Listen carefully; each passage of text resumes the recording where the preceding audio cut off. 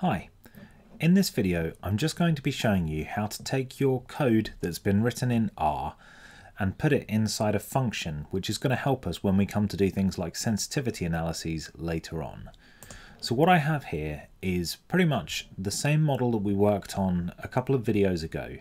The only difference is that I've now taken these numbers and instead of putting them in directly to this transition probability matrix, instead I've created variables to hold these values, and then I'm filling in the matrix bit by bit. Now you can see what's quite nice is because we've used the names for these dimensions, so we've got a name for each row and a name for each column, we can write out our transition probability matrix entries like this. So the transition probability from healthy to diseased is given here, and that's been defined up here as p underscore healthy underscore diseased. And I've done a similar thing further down with the payoff matrix, which shows the costs and the qualities in each of those states. What we do is we initially just fill the matrix with zeros, and that way we don't need to fill in those zeros. We only have to deal with the non-zero entries. So just to show that this works, I'm going to click source, and that's going to run everything in here. Okay, that's run now. So let's show you what we've now got. The reason why I didn't show up everything down here is because I didn't say source with echo. So I'll just clear everything, and this time I will source with echo. Right, so now it's shown us every command that it's run, and it's given us the results that we wanted right at the end. Okay, and in our environment we can see it's filled up all of these things. We can take a look at that transition probability matrix to show that it's still doing the things that we expected it to do. Likewise, that payoffs matrix. But as I said, the point of this particular lesson is to take the code that we had before and to turn it into a function. So we want it to be a function of the parameters of the model. And I would say that these things here are parameters of the model that are going to change as we do sensitivity analyses. These things here are not really going to change. So this is the number of time steps we're doing.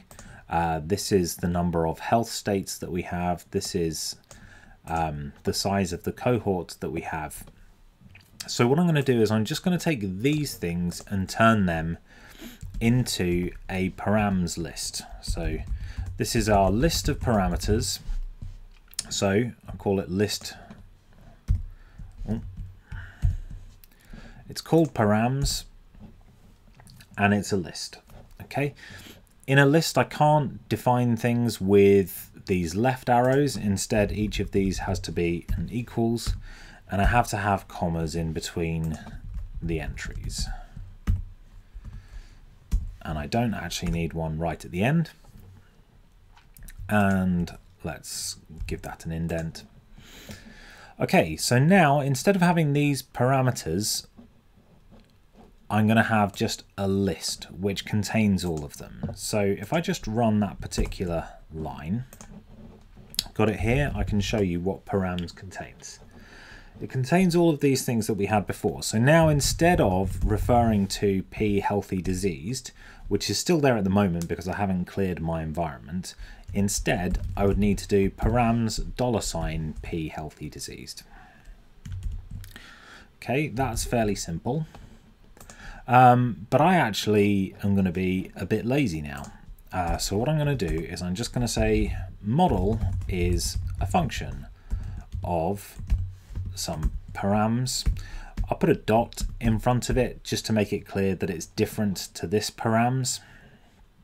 Okay, and then I'm going to select the whole thing right the way down to the bottom if I can, and surround it with braces or curly brackets.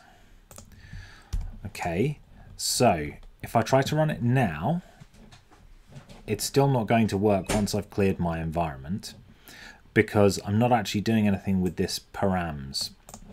So what I could do is everywhere I've used one of those parameters, I could go .params $, or being lazy, I can just say with .params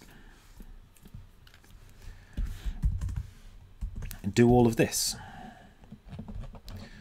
Okay, and there we go. So we've now matched all our brackets up. Probably let's do some auto formatting to make it a bit clearer. So now if I run this, it's not actually going to give me any results, because it's not going to run this model. All it's going to do is define a function that can run the model. So let's take a look at that. So let's view. We're going to clear out the environment, so everything is gone. Right, we're back here and we're going to source this with echo. So sourced it with echo, but no results have come through. If I want to actually run the model, what do I have to do? I have to type model params. Okay, and that's it. It's now working. Now, one of the things that you will need to consider is whether you actually want it to be producing this as the only output from the model, or whether you want a number of other things. So what you might do is, instead of doing it exactly like this, you might say I'm going to return a list of things, and one of the things I return is going to be this. Another thing I return will be something different. So, you know, let's call this summary results, but then I'm also going to return that payoff trace, because people might be interested to see that as well. Okay, so now if I run it, so I've now replaced the function with the new definition. Now when I run it, I get those summary results, but I also get this payoff trace, and I can do what I like with those. Okay, and the cool thing about this is that if I want to rerun the model, but with a parameter changed, all I have to do is change that params list, and then I can rerun the model. And as we get on to do things like sensitivity analyses, you'll see how this is a really helpful way for us to work with R.